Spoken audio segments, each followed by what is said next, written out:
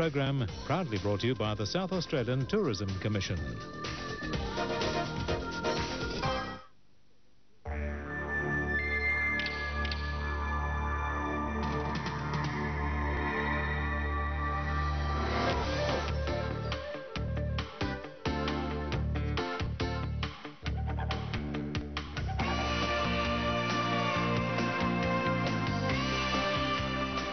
Another tribute to Colonel William Light, another Light Square. G'day, Keith Conlon. Welcome to Postcards in Gawler. The Jubilee 150 history of this area was called Colonel Light's Country Town. And today we'll find out why. And as well, a whale of a time on the west coast confounds the experts, and the amazing rediscovery of one of Australia's great artistic talents. From the top of St George's Church on Church Hill in Gawler, you can see why Colonel Light chose this spot for a town. Just over there where the green hills are, the North Para River comes out from further back in the hills. And speaking of them, just over the ridge here you might be able to see the range. And that's where Light was headed. He was off to do a country survey of the Barossa. Now on this side, where there's another gap in the green hills, that's where the South Para comes out and it forms a fork here. That was his spot for a town. He camped just along this way on the South Para at Dead Man's Pass, and that's another story. Things started happening pretty quickly after that. By March, he had laid out the town here, particularly the old part here, the Church Hill area. By June, it had been surveyed by his firm. By the end of the year, sadly, Light had died, but the town had been named after the second Governor of South Australia, Governor George Gawler. That was all in 1839. So below is beautiful and very old Gawler, the colonial Athens, the gateway to the north, a 19th century engineering marvel. We'll get on their excellent walking trail today. And Dead Man's Pass, Light camped at the South Para Ford. Actually, it was still a river crossing till the new works went in just a few weeks ago. And he followed up on a rumour that there was a dead body plastered with clay into a tree nearby. And there was. An early pioneer had been picked up by another group and he died on the back of their day, so they stuck him in a tree. Colonel Light found him and called the spot Dead Man's Pass. But now to one man's dream of a haven for endangered animals and a retreat for weary workers. There are few places left in South Australia where the eye can scan thick coastal mallee scrub without interruption except for the occasional road or fire track. Flinders Chase National Park is one of them. Here the mallee runs for miles and miles, and it's largely due to the efforts of early conservationists like Samuel Dixon, who spent much of his life in battle with various governments to save the western end of Kangaroo Island. The relentless search for new farming country had swallowed up much of the island by the turn of the century, and only the most committed could save scenes like this for all of us.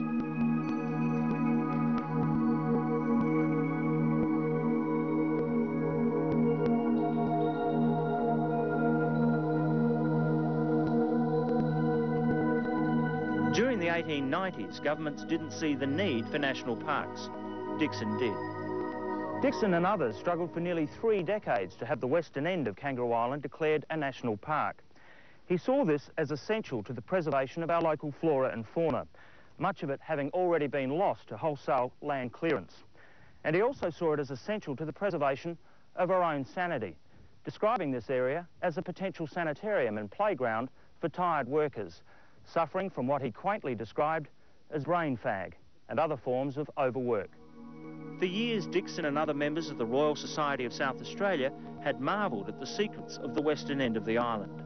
Finally, in 1919, Samuel Dixon succeeded in having an initial parcel of 50,000 hectares of native scrub and timber country set aside by an Act of Parliament.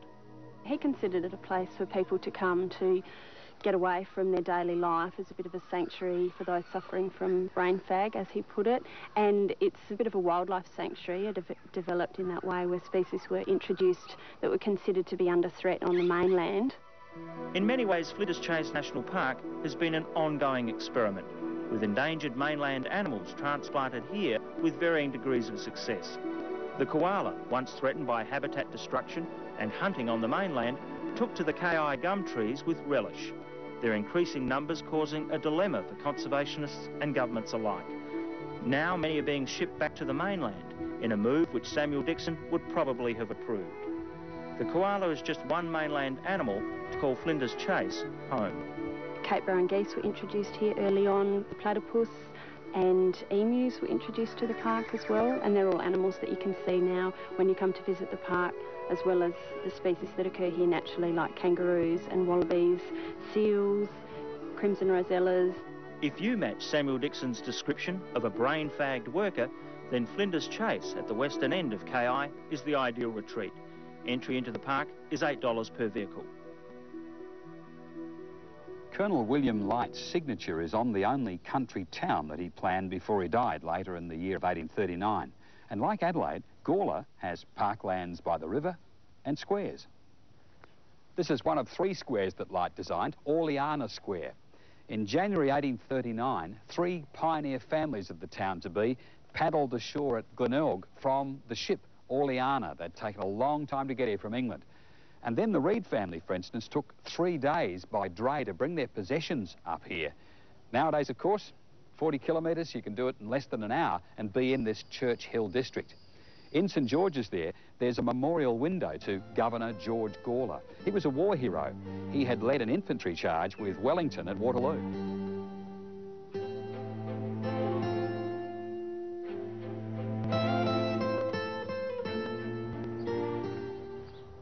You see a fair few of the institutions that a town should have in the old Church Hill section of Gawler, but they reckon like this was something money.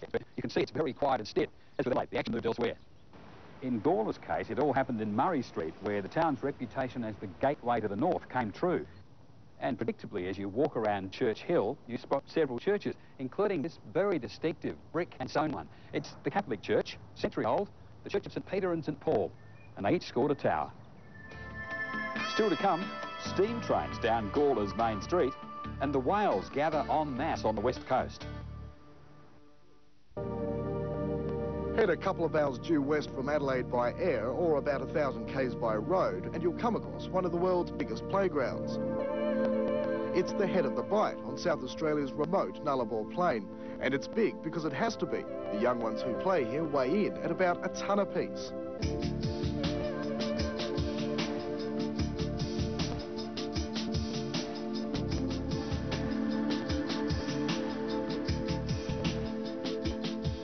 It's a sanctuary for Australia's southern right whales. No one really knows why, but they arrive here every June and stay till October. It's where they breed, give birth and teach their calves the ways of the ocean.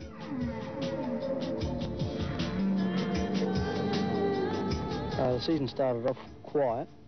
Now she's starting to pick up a bit, like you can see out there now. Jeremy Lebois is a guide with the Yalata Aboriginal community. It's his job to help the 10,000 or so travellers who now stop here every year, part of the growing trend towards eco-tourism. Recently erected viewing platforms now take you to within 10 metres of the action. An awesome experience, and apparently not just for the visitors. We've noticed that when you get say five or more people on the platform, the whales will recognise them on there and swim across to them. Makes it happy for the visitors. I think the whales are happy too to see visitors here. And as usual, the whales are confounding the experts. This is supposed to be a quiet season because of a lull in the whale's breeding cycle every 3 years. But it's been anything but, according to Ian Westhorpe and Heather Mitchellmore. They're helping with a 10-year study of the whales and are worth a chat if you spot them among the rugged cliffs. They say recently more and more southern rights have been arriving unexpectedly at the Bight. There are now around 80. The benefits are to determine whether the actual population is increasing, whether it's stable, decreasing.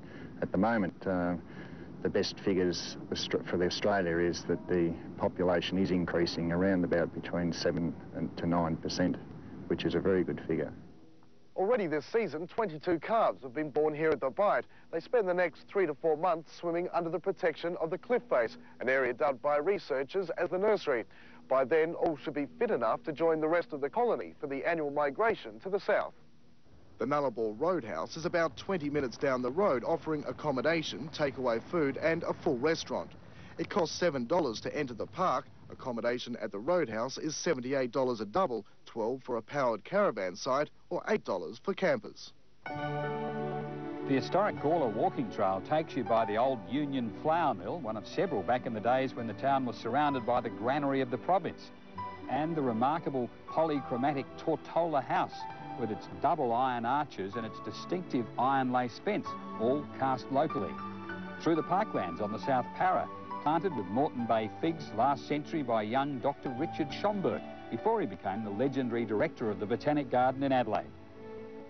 And on the trail you'll meet James Martin. Now, if Colonel Light planned the town, Martin certainly became the father of Gawler. He was born in poverty, interestingly on Foundry Road in a little place in Cornwall, and when he came to South Australia, brought all his possessions up here in one dray. But in a half a century, he saw Gawler turn from a bush hamlet into one of the largest and most picturesque country towns in Australia. That's what they said at his testimonial, and fair enough too, because he had quite a lot to do with it. Not a lot of it is left now, but his Phoenix foundry once covered 18 acres and gave jobs to 700 men. James Martin and Company turned out literally thousands of Ridley wheat strippers and major mining machinery for Kalgoorlie's Golden Mile.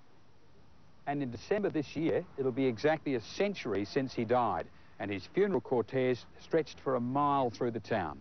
Now, within a few years, through depression and drought and the rise of the Islington railway workshops, his foundry empire was gone, and Gawler entered a much quieter period for the next half a century.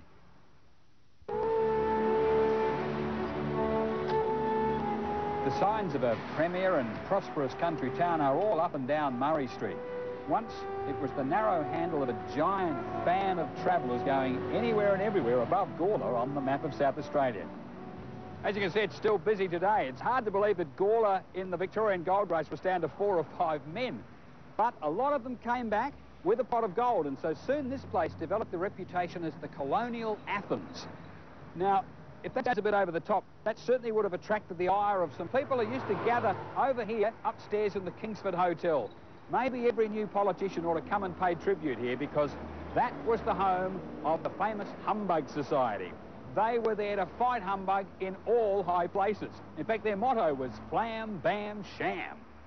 By 1863, the Gawler Printery was well established by Scotsman William Barnett, and his family's still running it, and it had put out the first edition of The Bunyip, a Gawler Humbug Society chronicle. And it's still going strong. Mind you, The Bunyip was supposed to strike terror into the hearts of any pooh-bah who's into hoo-ha. Instead, the first edition copped a defamation suit from a dignitary in town.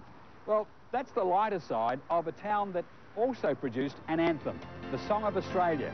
More on that in a moment. Of age, you can play your part next weekend in the greening of Australia as part of Olympic Land Care. It's all part of a national program to plant 500,000 trees over the 2 days, with a special tree planting event at Tanunda in the Barossa Valley on Saturday. A free train will take volunteers from Adelaide. And on Sunday, the tree planters will be out in force at Nan in the Adelaide Hills.